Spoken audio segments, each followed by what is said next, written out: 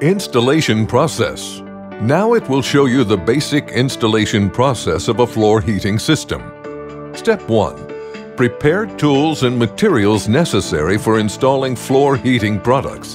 The tools and materials required for installation include carbon rod heating tracks, special electric wire, intermediate terminal, heat shrinkable sleeve, waterproof tape, temperature controller, extruded plastic plate, reflective film, wire mesh cloth, insulation strip for edges and corners, crimping pliers, wire stripping pliers, and hot air blower. Step 2. Prepare for the installation of a floor heating system with carbon rod heating tracks. First of all, clean the construction site and level the floor until there is no concave or convex of higher than 5 mm. Secondly, determine the position of the temperature controller and upstream circuit. Get ready for the installation of a floor heating system with carbon rod heating tracks. Step 3. Lay the extruded plastic plate, reflective film, and insulation strip for edges and corners. Lay and fix the extruded plastic plates on the whole floor. Connect them with adhesive tape. Apply the reflective film on the extruded plastic plate. Connect the reflective film with adhesive tape. And finally, fix the insulation strip for edges and corners along the edge of walls. Step 4. Lay the grounding protective layer. Lay the wire meshes on the reflective film, overlap them each other, and connect the wire mesh to the grounding wire while strengthening the cement and carbon rod heating tracks. Step 5. Place and fix carbon rod heating tracks. Connect the carbon rod heating tracks with the intermediate terminal and heat shrinkable sleeve.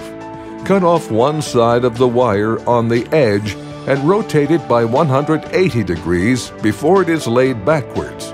It should be noted that the maximum length of a single heating system of carbon rod heating tracks shall not exceed 25 meters, according to the specification of the temperature controller.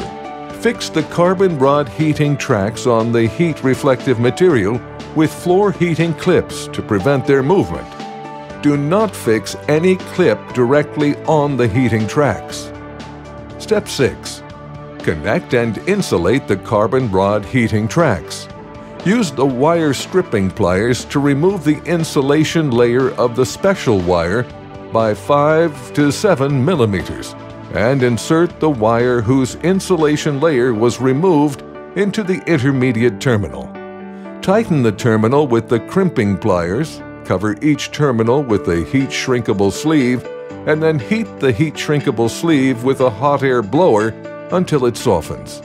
After the heat shrinkable sleeve cools, use the waterproof tape to re-insulate and waterproof the terminals.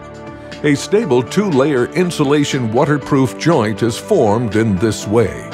Connect all carbon rod heating tracks in the same way until the last group. Step 7. Switch on the temperature controller. Install the temperature controller on the specified position. Connect carbon rod heating tracks in strict accordance with the instructions of the temperature controller manufacturer. Switch on the temperature controller and carry out the heating test of carbon rod heating tracks. The test should not exceed 15 minutes. Test the stability. Step 8. Install the protective layer. Install the mesh cloth directly on the carbon rod heating tracks as a protective layer. Fix the mesh cloth clips on the extruded plastic plate. So far, the installation of a floor heating system of carbon rod heating tracks has been finished. Step 9. Install thermal storage layer by user. Install self-leveling cement mortar directly on the protective layer as a thermal storage layer. It should be noted that the thermal storage layer shall be no less than 2 centimeters thick, and floorboards or tiles shall be laid on the thermal storage layer.